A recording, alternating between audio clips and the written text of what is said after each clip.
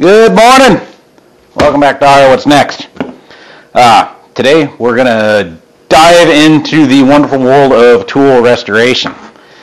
What I've got sitting here is a very, very ancient, antique freaking horse grooming tool, which are still available today. This is called a curry comb. And it's for grooming your horses or any of your large breed animals, cattle, whatever, if you're going to take them to fair. I'm not sure how old this is. I believe it is pushing the century mark. And as you can see, it is relatively beat to shit. This gets used all the time. Not daily, but it's used a lot. And it's time to bring this thing back to life. Make it look nice, make it more usable, because the handle is about ready to fall off the goddamn thing. What we're going to do today is start on disassembly so we can clean it up. All it is, it's just a brush. Clean animals. If you're sitting at home and you're watching this and you're seeing this metal freaking spring-loaded ring with all these sharp teeth on there, and you're getting on there and complaining how this is animal abuse, it's not. Do the world a favor and just shut the fuck up. This is not going to hurt him. See, I can put all kinds of pressure onto my hand and it doesn't hurt me. It's not going to hurt a friggin' 1,500-pound animal out there that uses my barn to scratch its ass on. So let's get this handle off of there. I think what we're going to start with is we're going to cut this little tang off that holds the handle in place. We won't need that when we reassemble. So we're just going to take I'm going to get my Dremel out. I'm going to cut this little piece off right here, and we'll slide the handle off, and then we'll start the rest of the disassembly. Now I've got some rust remover coming. It's not here yet. It's supposed to be in today. Once we get this completely disassembled, this will go into rust remover for several days. So let me get my Dremel. Safety first.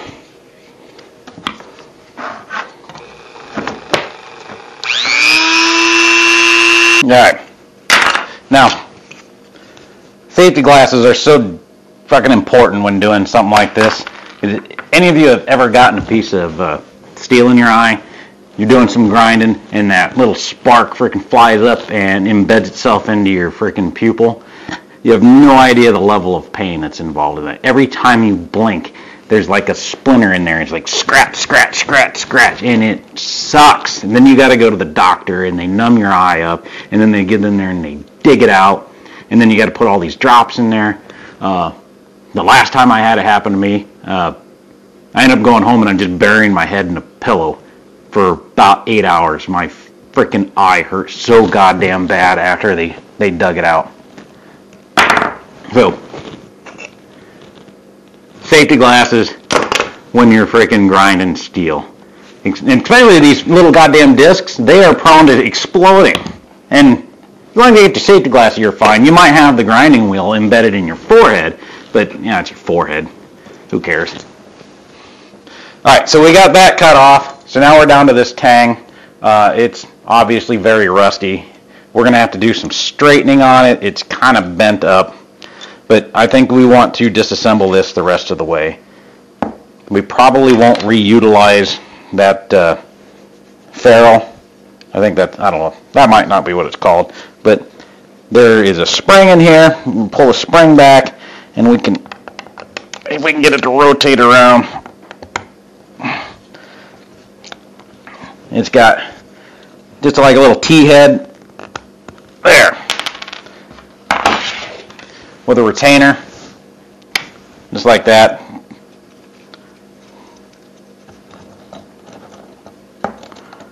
Spring comes out. Got another friggin' T-head retainer on that side. Does this slide out? Yeah, there we go.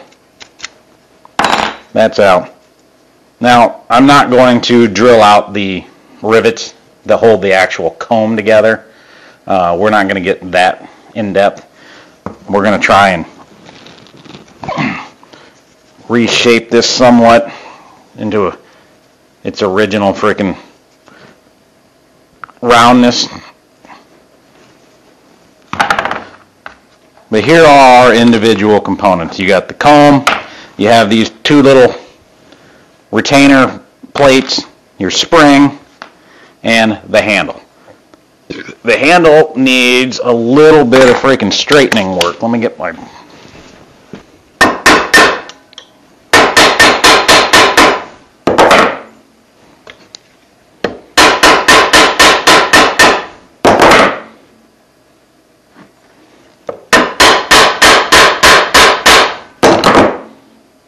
Alright, I think that's back to pretty much where we want it to be.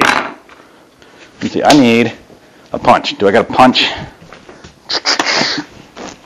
Let's restore these guys.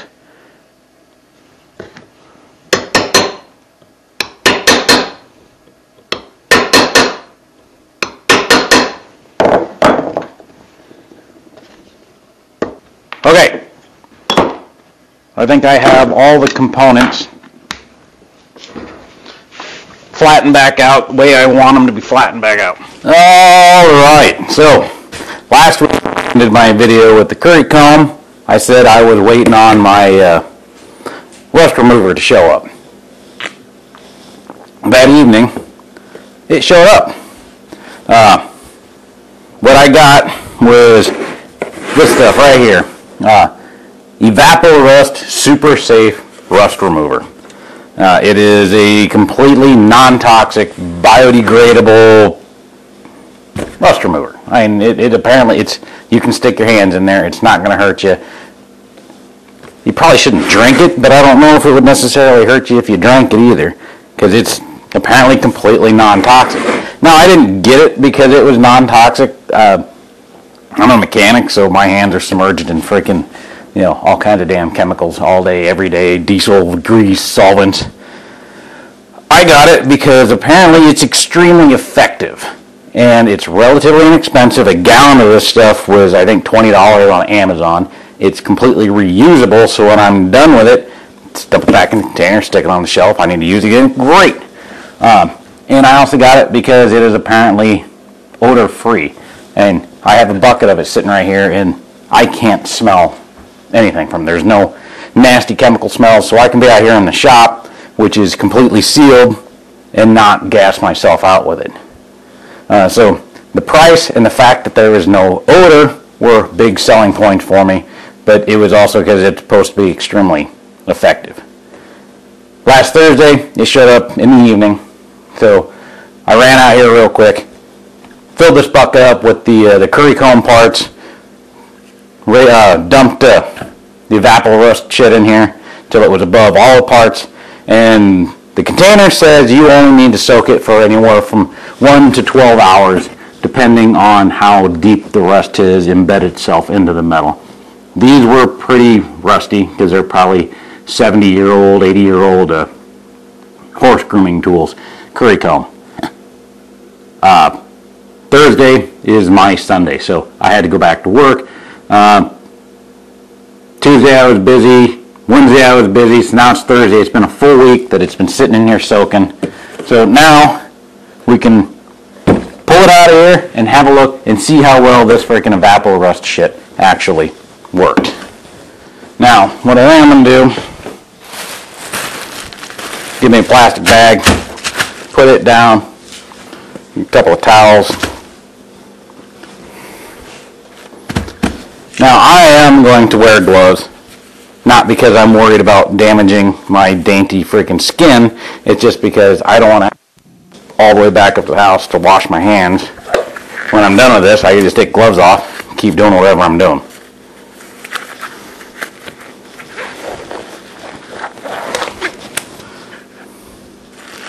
Alright. Now if you remember what they looked like before I put them in there,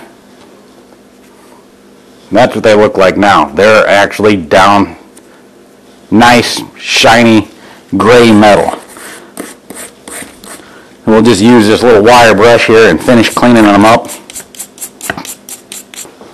Oh, yeah, that shit freaking works amazing. Look how goddamn clean that got that. It's look brand new, freaking stamped steel. That's awesome. I am super freaking impressed with that rust remover. Here's the comb itself. This could be a little bit more of a challenge to clean up.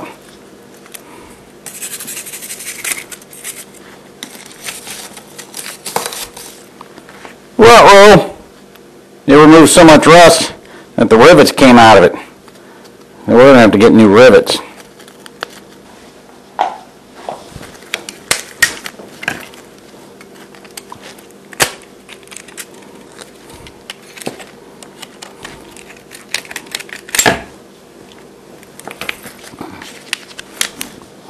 We will make new rivets.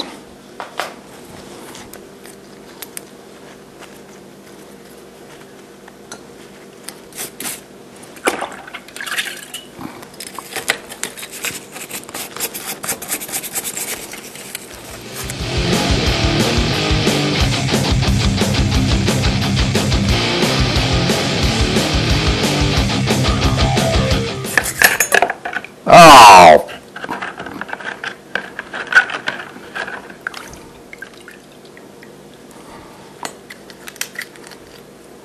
Well, that is unfortunate.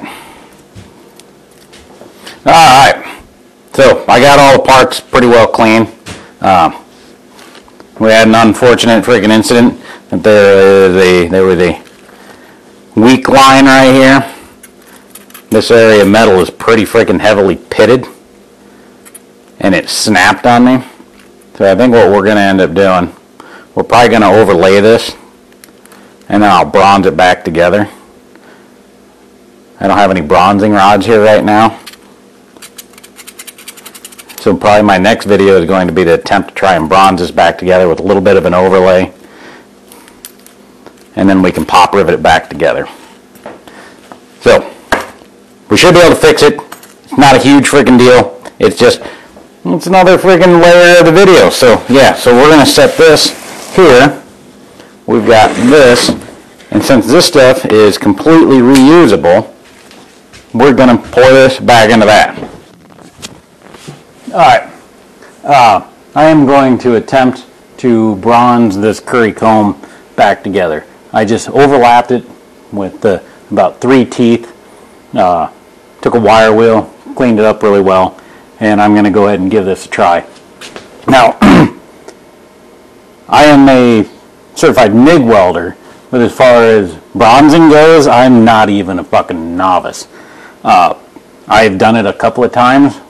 We had a fuel line on a forklift at work that was cracked. We needed the forklift. The part was going to take about 2 weeks to get it in. So they went and bought some bronzing rods and was like, here you go, figure it out. So I got some scrap steel and I started playing and messing around until I was comfortable, you know, putting down a little bit of a bead with the bronzing rod. And I used an acetylene torch at work to do that with, and I ended up bronzing the fuel line back together. And I've done a couple other small little things, fixed a couple of shit, but yeah, I don't know what I'm doing. I don't know how to do this. So it's basically, it either works or I ruin everything. But so if you're good at bronzing, if you do this professionally, whatever, I'm sure you're gonna call me all kinds of wonderful names, but you know what? I don't give a shit. It's the internet. Everybody calls everybody fucking names. So I'm gonna go ahead and give this a try. I got these bronzing rods, flux coated bronzing rods, and what flux is I don't know. And then I've got a propane torch, but I got MAP gas in here. MAP gas gets way fucking hotter than regular propane. So we're gonna give this a try. Let's see what happens.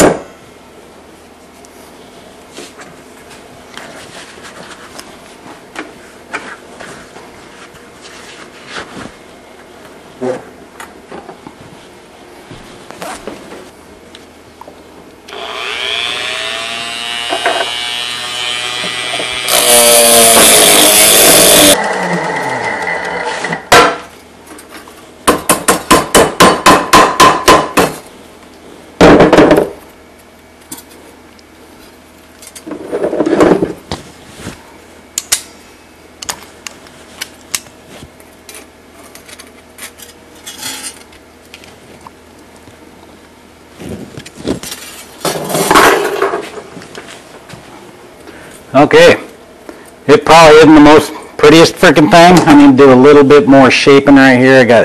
It's a little bit of little tweaky.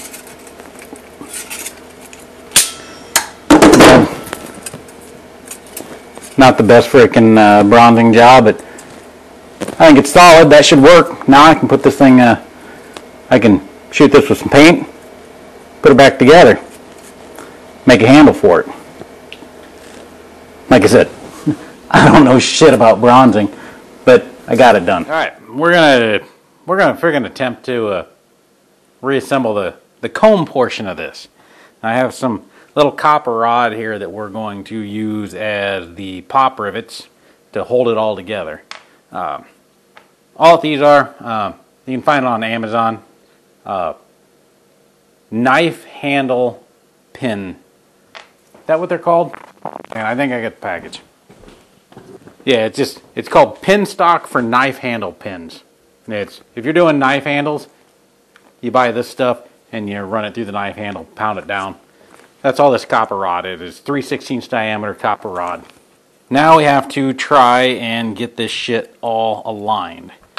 So we're going to start with one of them guys. We'll stick her in here.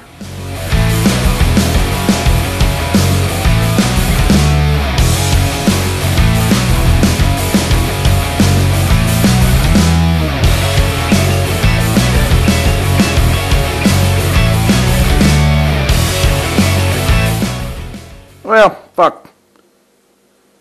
They didn't turn out perfect. But it will work.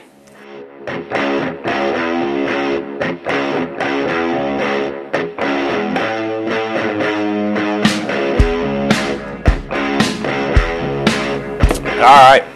So, I got the curry comb all back together and royally fucked up the copper pins that I used as rivets. I cut them way too goddamn long, and when I tried to hammer them in, they did not mushroom out like I was hoping that they would mushroom out, and they kind of look like crap. But I guarantee they're not going to come out, and I'm certainly not going to frickin' grind them off and try and get them back out of there to redo it. We'll just chalk it up to a learning experience, and I got like 3 more of these things that I have to go through and redo. So hopefully the next ones will turn out better, but this is the one we're trying to figure shit out on. So now what we got to figure out a handle. What are we going to do for a handle? I think we're going to use the bloodwood.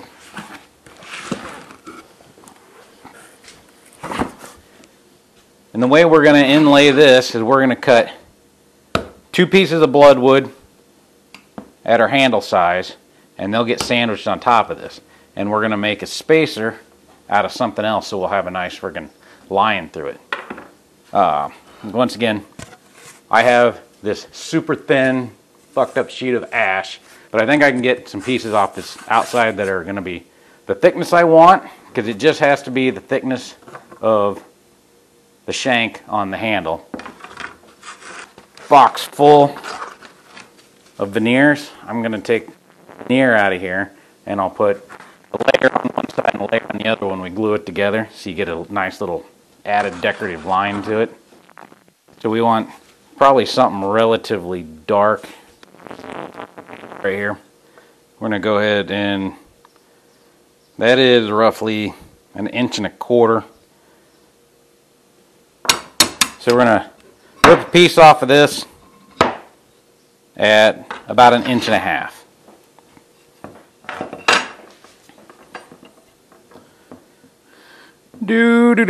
Lengthwise, what do we want? Let's see. I need a pencil. We want this to extend about yay far. Okay. So now I need 2 pieces like that. I'm gonna go cut 2 pieces like that. Alright, I did an amazingly accurate job of cutting them exactly the same length. That doesn't matter. Okay. Now we need a piece cut out of this and see if we can find one, some of it that is relatively the same thickness. We're just gonna, we'll use the bandsaw on this guy because it's so frickin' warped and nasty. Alright, so we got the ash, which is pretty much exactly the thickness of the handle. Now I want, I want 2 pieces of veneer to sandwich. Alright, so our next step, we're gonna freaking glue these guys up freaking solid. And we're gonna do that, we're gonna utilize the big vise. That puts an awesome amount of clamping force. I need a couple pieces of scrap freaking wood and binder pockets. Why do I need binder pockets? Because glue doesn't stick to them.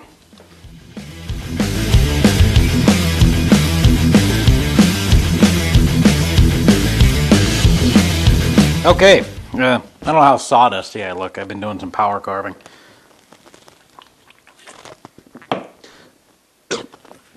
This has been drying for a while now, and we can get it out of the frickin' vise. Now, here is the reason why I use them binder dividers, holders, because glue does not stick to them.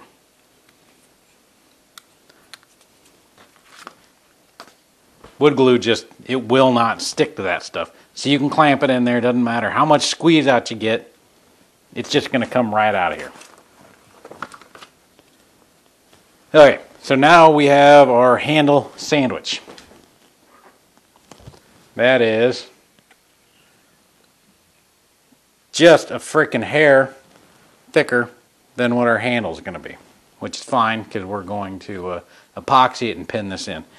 And now we got to do, we're going to lay this on here, put it down all the way up to where the handle is going to go.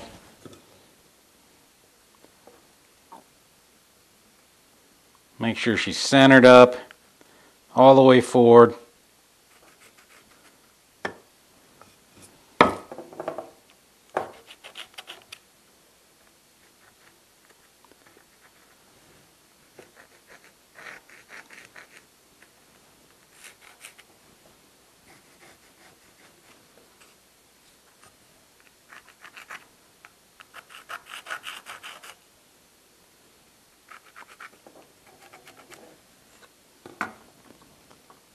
Alright, now we got the handle traced on there. We're going to cut that notch out.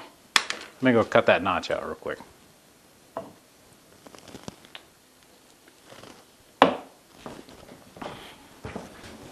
Notch, handle, just like that. Alright, 2 pieces of bloodwood.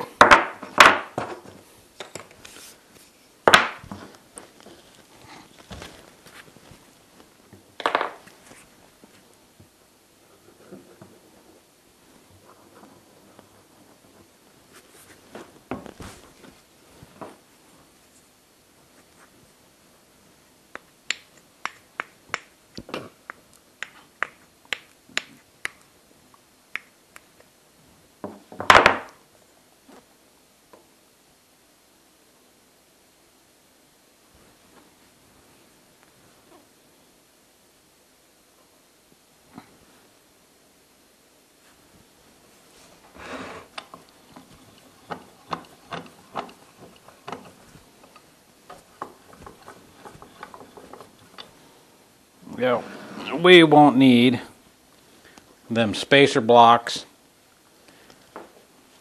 and we're not going to care if we mar this up. This is going to get turned into a handle.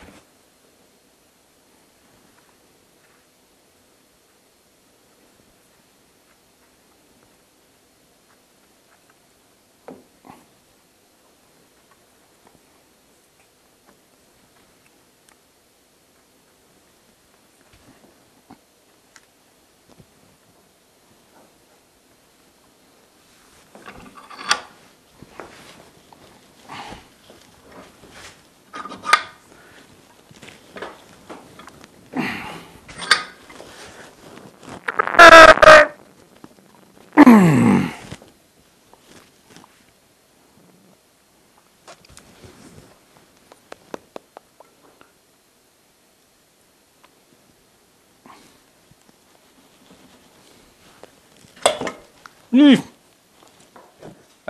curry comb handle is all friggin' glued up. Got the slot for the handle in there. That slides in. We tap that in with a hammer. We'll epoxy it in place. Now we need to turn this thing. So we got to find center on it.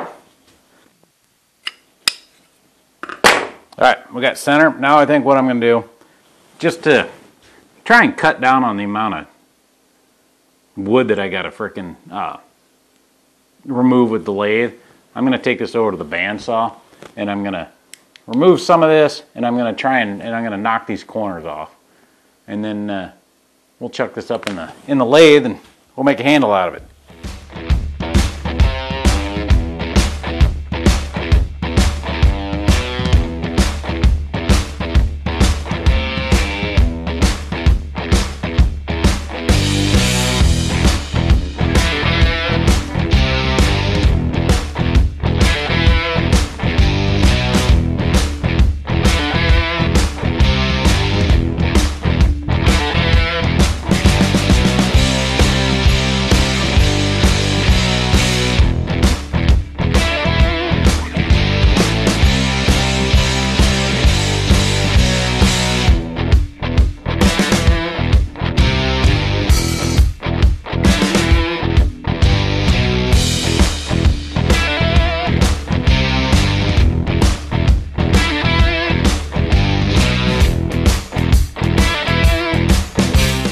Alright, got the handle turned.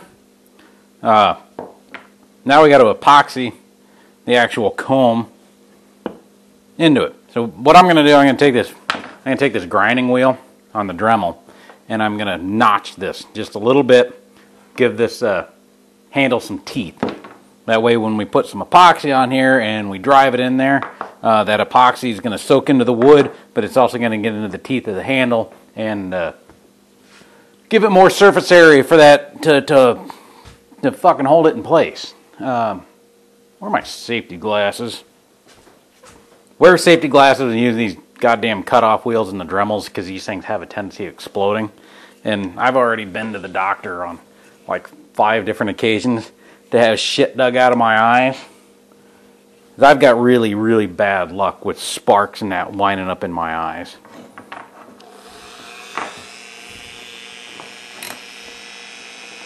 And my handle just fell on the floor.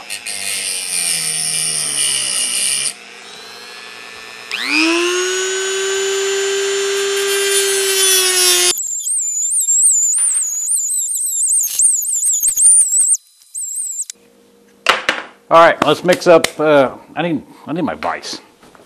Lock that guy in. Pick our handle up that we knocked onto the floor. When using epoxy, you should wear gloves. I don't have any gloves. I ran out.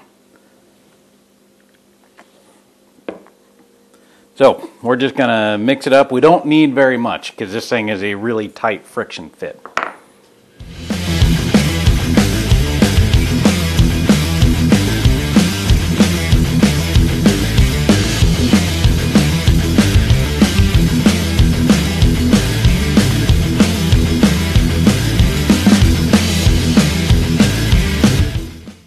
Alright, so the curry comb project is done. I had another video that was showing what I did for the finishing process and everything like that, but somewhere along the lines I lost the video. I don't know where it went. Not entirely sure if it got put in some fucking other file or if I accidentally deleted it, but it doesn't matter. The curry comb restoration is done. These are my other ones that I still have to freaking restore. Like this one, the handle, you know, it's pretty well fucked. The head on it still looks pretty good though.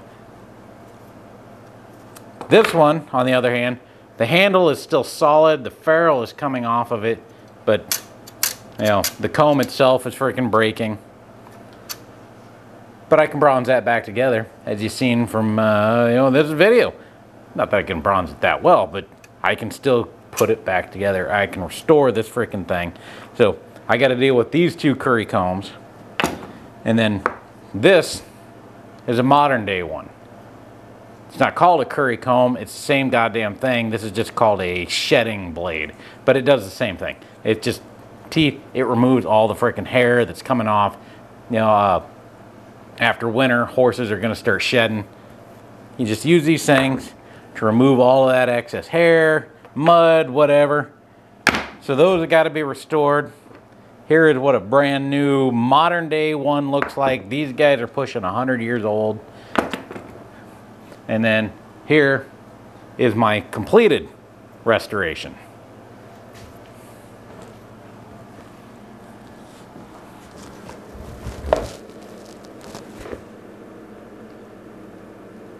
Like I said, I really fucked up on the rivets. I cut them too long, so when I tried to mushroom them out, they just bent over. So that kind of sucked, but you know, it's a learning experience. Like, I never done this before. When I do those two restorations, those guys are actually held in by bolts, but I'll probably do the same thing here. I will use the copper rod to hammer it together, but I will cut it to the length that I need it instead of how long I cut these. That was a screw up. I like the handle. The handle, I just used some spray urethane. I'm a little disappointed in the spray urethane. It leaves kind of an almost a grainy texture. It's not as nice as it would be if I put on the can urethane. But it worked. It got it done. The nice thing about the spray urethane is I could spray the comb itself and get a nice coating of urethane on there to protect it from having the paint coming off and starting to rust. But the difference between that guy and that guy, this one looks pretty close to brand new. This one looks like shit and needs a serious amount of restoration. Thanks for watching. I will see you next time. Don't forget, hit that like button. Subscribe. You should have subscribed at the beginning of the video if you haven't already. Subscribe. Laters.